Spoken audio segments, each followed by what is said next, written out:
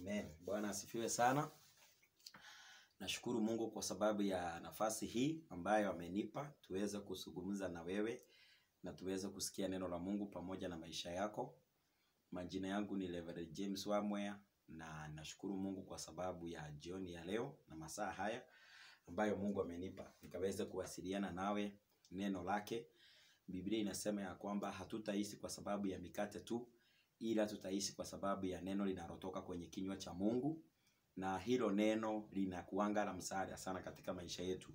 Kwa sababu kama ungelipenda overcome jambo lolote liovu katika maisha yako, lazima ushindishe kupata jambo nzuri katika maisha yako. Na hiyo ndio sababu inafanyanga neno la Mungu lihubiriwe kila siku. Biblia inalitanga neno la Mungu good news. Neno la Mungu linafaa kuwa injili njema kwa watu wa Mungu. Na hiyo injili njema ndio ninataka nikuletea usiku wa jioni ya leo katika jina la Yesu Kristo. Ninahubiri nikiwa nimeokoka na nikiwa namfurahia Mungu, na ningelipenda nikaweze kukusomea andiko moja tu liko kwenye kitabu cha Job chapter number 5. I'll read verse number 16. Some Job chapter number 5 verse number 16. Biblia inasema ya kwamba so the poor have hope and injustice shuts its mouth. So the poor have hope and injustice shuts its mouth. Ya kwamba maskini anakuanga na matumaini. Na ukumbuke maskini sio kwa sababu ni mtu amekosa pesa, ni mtu amekosa chakula ama maguo. Maskini anaweza akawa ni mtu yule unaona ni tajiri sana. Hata wale watu unaona wamejiweza sana kimaisha. Kuna mambo inaweza ikafanyika inakuwa sasa huo ni ndio ule umaskini mtu ako nao. Kama saa hii tuko katika nafasi zenye season yenye imejawa na mashida mingi. Unakuta kama ni ugonjwa wa corona, hata wale watu wako na pesa namna gani, hata wale watu wamesoma sana, hata hiyo science imefika pahali sasa nikana kwamba kila kitu kinagonga mwamba. Watu hawana suluhisho, hawana jawabu kwa saa hii. Lakini Biblia inasema ya kwamba maskini anakuanga na matumaini. Lakini ila uovu ama injustice, kutotendewa haki, huanga kunafunga mdomo wa matumaini ya maskini. Kama sasa hivi unakuta ya kwamba kila mtu anakimbia hapa na pale, tunajaribu kutafuta vile kutapatikana labda dawa ama kupatikane kitu ambayo itakuwa at least inashuruhisha ile shida tuko nayo kama taifa ama ulimwengu. Ni kumaanisha saa hii tuko na umaskini wa dawa ya corona. Mambo ni mabaya kila mahali. Lakini Biblia inasema ya kwamba mtu ambaye ako na ukosefu wa jambo fulani ama umaskini wa kitu fulani, anastahili ajue kutotendewa haki kunaweza sababisha haki ile yako nayo ifungwe mdomo. Unakuta ya kwamba uko na haki fulani, lakini injustices, kutotendewa haki kumetokea, na inakuwa sasa haki yako haiwezi ikapatikana. Na ni vizuri sasa tujiuliza maswali na tujue katika maisha yetu ni haki ngapi hazijawahi kututendekea. Ni matumaini ya aina gani tulikuwa nayo na tulikuwa tunaona kabisa matumaini haya yatakuwa real, atakuwa reality. Tulikuwa tunaona our dreams will come true, lakini kuna mambo yalitokea yakazima matumaini yetu midomo. Bible imesema ya kwamba maskini anaweza akawa na matumaini mengi sana, anaweza akawa amejawa na hopes, lakini kutotendewa haki kunafugaga mdomo matumaini yake. Na nimekuja hapa ili tuweze kuongea na niweze kukuambia vile Mungu anavyosema na maisha yako. Labda kuna matumaini ulikuwa nayo, kuna mambo ulikuwa unatarajia Mungu atayafanya, kuna maombi ulikuwa umeomba Mungu na ukamwambia Mungu ikifika mahali fulani na masaa fulani kama mwaka huu, ikifika mwezi fulani, kuna mambo Mungu nataka iwe imefanyika katika maisha yangu, na yale mambo bado hayajafanyika. Ni vizuri niwaambie ya kwamba haki inaweza kosa kufanyikia mtu.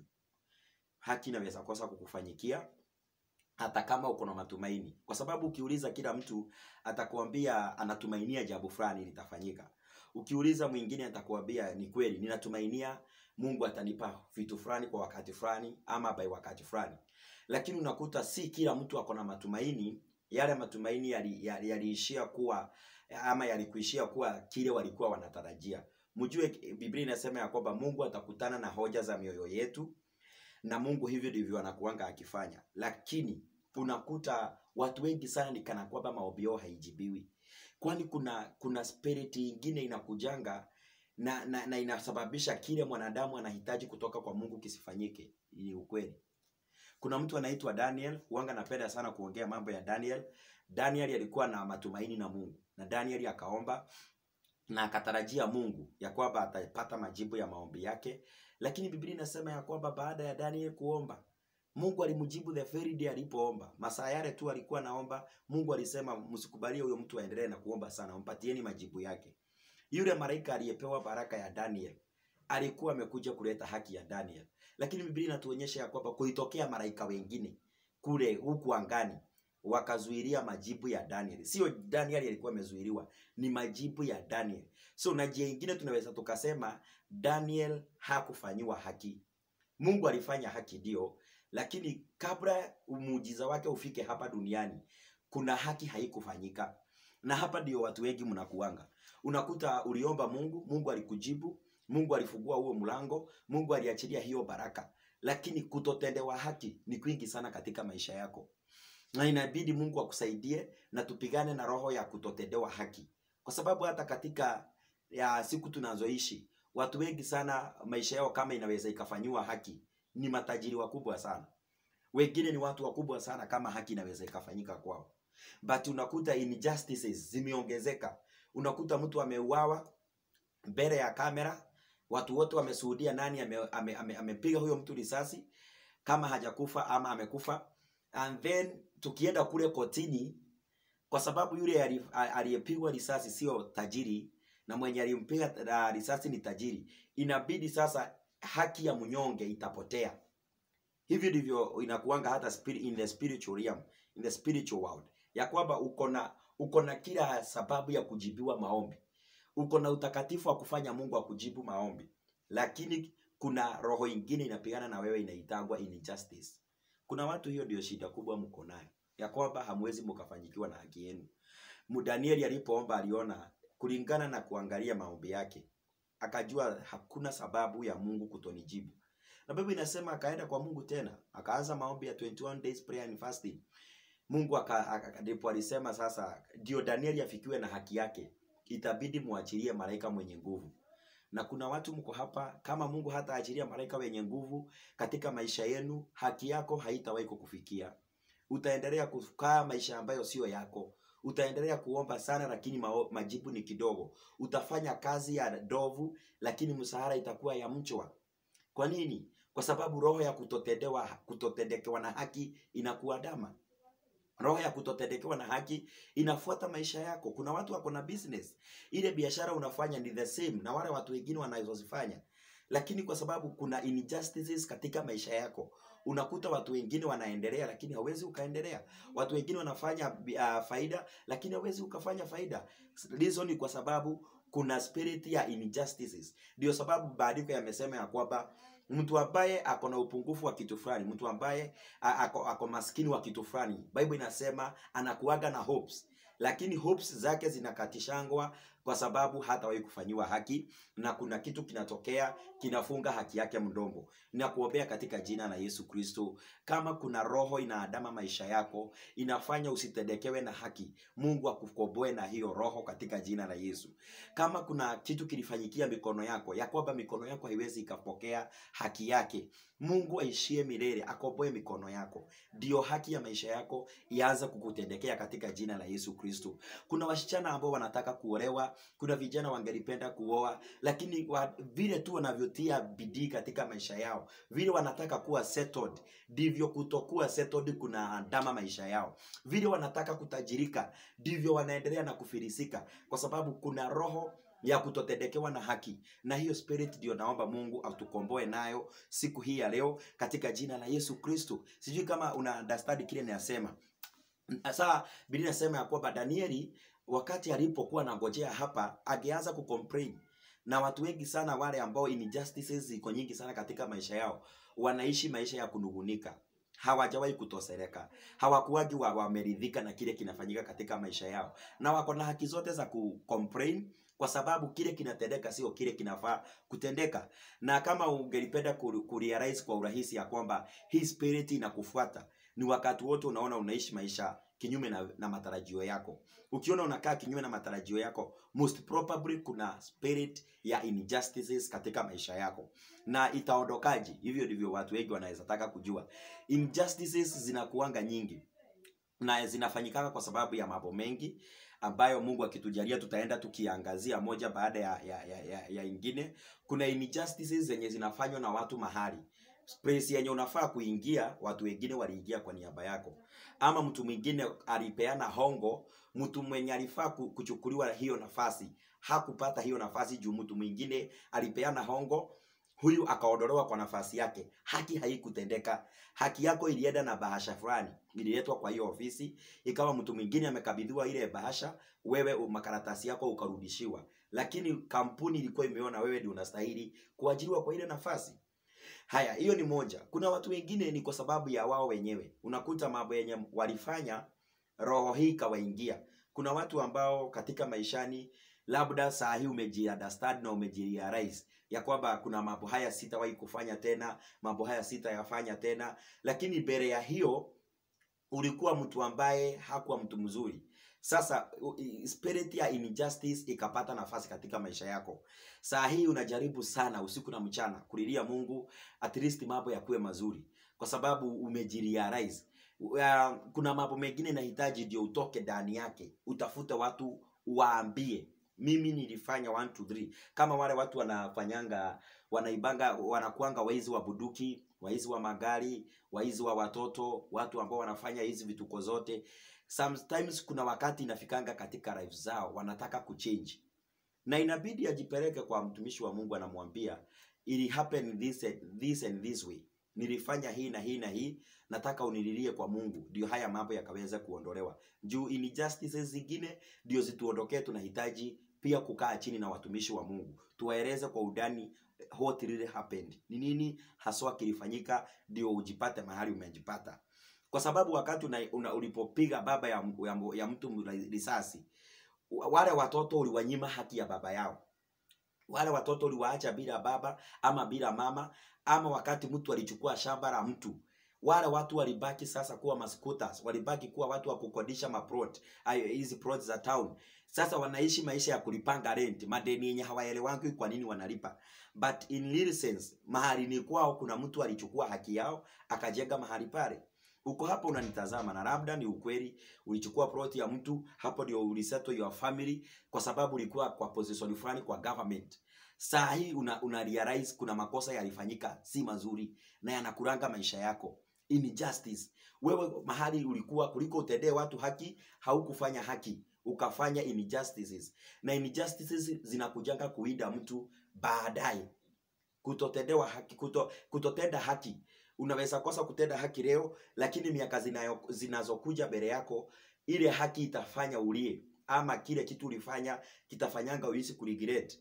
Na ni vizuri sana Mungu kama anaweza kukusaidia kutafutana na watumishi wa Mungu ndio ukue delivered, wakuombee kwa Mungu, wajue mambo ambavyo watakavyo kusaidia nayo. Juu si kila kitu naweza tuka-address hapa katika YouTube channel ama kwa Facebook, mahali kwingine kokote kule. Inahitaji labda mketi chini na mtumishi wa Mungu muweze kuongea, umwambie this and this has ever happened with my life, nimewahi kufanyikiwa na mambo haya na haya, ama nilifanya, and then mtumishi wa Mungu atakusaidia. So Biblia inasema ya kwamba maskini anabaki kuwa na matumaini, na matumaini yake haikuagi ya kutimia, kwa sababu injustices zimefunga matumaini yake ya mdomo. Na hiyo ni kitu kibaya sana katika maisha ya mtu, ya kwamba matumaini yako hayata kusaidia. Ile hope uko nayo, hata kama una hope nini, kuna kitu kinafanyika mahali pengine kinazuilia matumaini yako kuwa real life, maisha yako yale halisi. Ninakuombea Mungu ya kwamba kusifanyike hivyo katikati yetu, na kusifanyike hivyo katika maisha yako. Kama kuna mtu amewekwa mahali anaadaa vile haki yako haitafanyika, Mungu asimruhusu afike kiwango kile. Kama kuna mahali ulipeleka documents, Mungu asiruhusu kutotendewa haki kufanyikia maisha yako. Kuna watu wanataka kununua plot, na yule mtu anamuongoza mambo ya kununua plot Amekuja amevalia ngozi ya kondoo lakini ndani ni simba mwitu. Ni mtu ambaye si mzuri, ni con man, ni con woman. Yule mtu ile jasho yote amekusanya siku nyingi, mtu mwingine anataka kwenda nayo na siku moja. Na sio siku moja, ni madakika tu. Juu watakaa kwa meza waandike agreement, walipane zile pesa, na hizi pesa zitaenda, atajipata amenunua hewa, millions of money. Kwa sababu siku ya mtu kufanikiwa, kuna uwezekano mkubwa sana kutotendekewa na haki kufanyike. Na that's why tunahitaji Mungu, tunahitaji kuombewa, na tunahitaji kuwa watu ambao wako karibu na watumishi wa Mungu. Tunahitaji kuwa watu ambao tuko kanisani, mahali tunaweza tukaabudu Mungu. Ndio kuwe na dhamiri, kuwe na roho wa Mungu atakayekuwa na kuongoza na kuambia hii njia usipitie. Ama dhamiri inakuja inakuambia wachana na hiyo plot, inakuambia subiri kwanza, wacha kwanza kununua gari, kwa sababu labda ukinunua gari utakoniwa. Kuna my friend niliona amenunua gari na mke wake alikuwa anamwambia anahisi ya kwamba wasinunue gari kwa wakati huo. Na mume akakataa, akasema yeye anatafutaga pesa ataenda kununua. And then akanunua gari. Usiku huo hawakulala kwa nyumba. Mapolisi waliwakujia na wakakamatwa wote mpaka bibi yake, wakapelekwa police station. Wakaeleze vile hiyo gari ilipatikana. Juu gari lilikuwa limeibiwa mahali fulani na ndio sababu alikuwa anauziwa bei rahisi. Sio ya kwamba yeye ako na makosa. Yeye alikuwa anataka gari. Mwenye alimuuzia gari ndiye hakumtendea haki. Hivyo ndivyo roho ya kutofanyikiwa na haki na kuanga. Uko ina position ya kutajirika. Uko ina position ya kufanyikiwa na kitu fulani. Lakini mtu mwingine anatoka na uko na story baya. Ndio saa hii unataka kuajiriwa, mtu anasema huyo msichana wachaneni naye, namjua sana. Wachana na huyo kijana, namjua sana. Anaharibu siku ya mwisho. Haki inakosa kutendeka. Zinajua kuna watu wengi sana haki nyingi hazijawafanyikia. Matumaini yako yalifungwa mdomo na kutotendekewa na haki, na Mungu atusaidie sana. Watu wengi sana wanalia katika nchi ya Kenya na nchi zingine kwa sababu wale watu wamewekwa kama wafanyakazi wa umma kule kwa maofisi ya government. Kila kitu kinaendelea kule kila siku. Majority ya watu wengi hawatendi haki. Ni wachache sana. I think kwa 100% ni kama 90% wanafanya 90% hawafanyi haki, 10% ndio wanafanya haki. Unajua umewahi kwenda kwa government offices, unakuta watu wamekalia zile viti, unakuta vile yule ofisa anakuhandle, unaona hapa hakuna haki. Mpaka unamuuliza, si mimi bado ni wa hii nchi?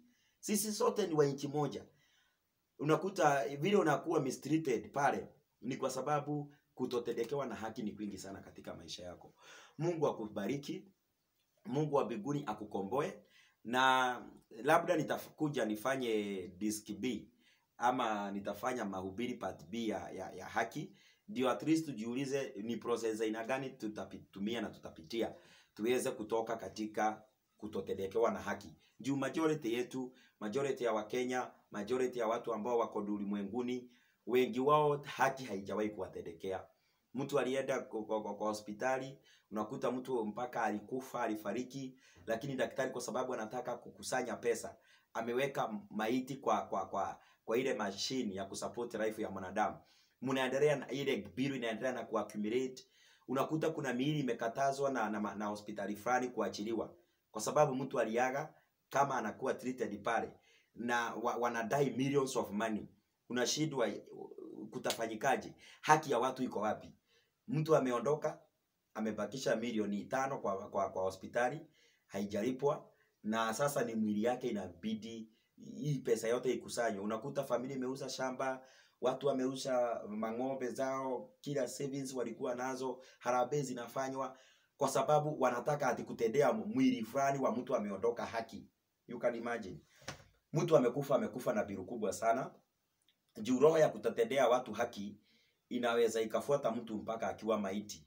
Unaachia jamii yako madeni kubwa, ama mtu wa familia na waachia madeni kubwa. Kitu yenye ulikuwa unataka kufanya unakuta haitafanyika kama miaka 5 inayokuja kwa sababu kuna mabills mnalipa ya mtu aliyekufa kitambo. Sasa Mungu akusaidie na Mungu akufungulie mlango, na nitakuja na mahubiri part B ya kufanyikiwa na haki, ili haki itutendekee. Najua watu wengi sana mna agree na kile naongea hapa. Hata wewe umewahi kuwa mahali na ukaona kabisa haukutendewa haki. Ulikuwa kwa relationship ikakaa miaka 2, 3, 4, kukatokea msichana mwingine ameogaoga zaidi yako, haki haikukutendekea. huyo mwanaume akachukuliwa akaenda, huyo mwanamke akachukuliwa akaenda, na ukabaki sasa na zile vidoda. Kutotendekewa na haki kunafanyanga mtu aishi maisha ya kuregret. Mtu mpaka anachukia watu fulani. Mtu anachukia wanaume wote, anasema wanaume wote ni umbwa, wanawake wote ni umbwa, kwa sababu ya vile alivyofanyiwa pale, akasikia haki haikufanyika. Anakumbuka zile dating zote wamefanya, zile messages, zile gifts zote amenunua, hiyo yote. Nitaiangazia part B ya injili ya leo, lakini kabla nikuache na nikuage, ninakuombea Mungu maisha yako yaanze kutendekewa na haki katika jina la Yesu. Wacha nikuombe na Mwenyezi Mungu atakubariki usiku wa leo. Baba, kwa jina la Yesu, asante kwa sababu ya neno lako, dakika chache ambazo nimeweza kulizungumza. Kuna watu wananisikiliza na maisha yao kutotendekewa na haki ni kwingi sana. Haki yao imeenda na watu wengine. Haki yao imechukuliwa na watu ambao mpaka hawawajui. Wengine maofisi yenye walifaa kuingia, walipata waliokalia zile viti kubwa ni wale watu ambao hawajui kutenda haki. Ninaomba katika jina la Yesu Kristo, kwa yeyote anayenitazama sasa, ya kwamba maisha yake yataanza kutendekewa na haki katika jina la Yesu Kristo. Wakitamani kununua properties, wakitamani kuuliza kazi mahali pengine, haki itawatendekea. Wakiingia kwa relationships, wale ambao Mungu wa mbinguni wakikuwa katika nafasi hii wala ile nyingine, ninatangaza ya kwamba haki itawatendekea katika jina la Yesu. Wafungulie milango, wafungulie njia, kubali haki izidi kuwatendekea. Kama Daniel alijibiwa maombi mwishowe na maisha yake yakapata mwelekeo mpya, ninaomba hata yule ananitazama, maisha yake yatajawa na nguvu, yatajawa na uwezo wako, majibu yatapatikana kwa sababu haki imeanza kutendekea maisha yetu. Uinuliwe Mungu na upewe sifa. Utukuzwe sasa, leo na milele kwa ajili ya yale yanafanyika katika maisha yetu. Mungu wa mbinguni, tunashukuru kwa yale yote umetutendea na yale utazidi kututendea. Jina lako litukuzwe na lihimidiwe. Kwa jina la Yesu tunaomba na tunaamini. Amen. May God bless you so much and do you good. I'm Rev James Wamuea, na hubiri Thika, estate inaitwa Keganjo na kanisa linaitwa Jubilee Appointed Time Church. Tunawapenda na Mungu wa amani awe nawe sasa, nawe mpaka kesho na kesho kutwa na milele. Amen. Thank you.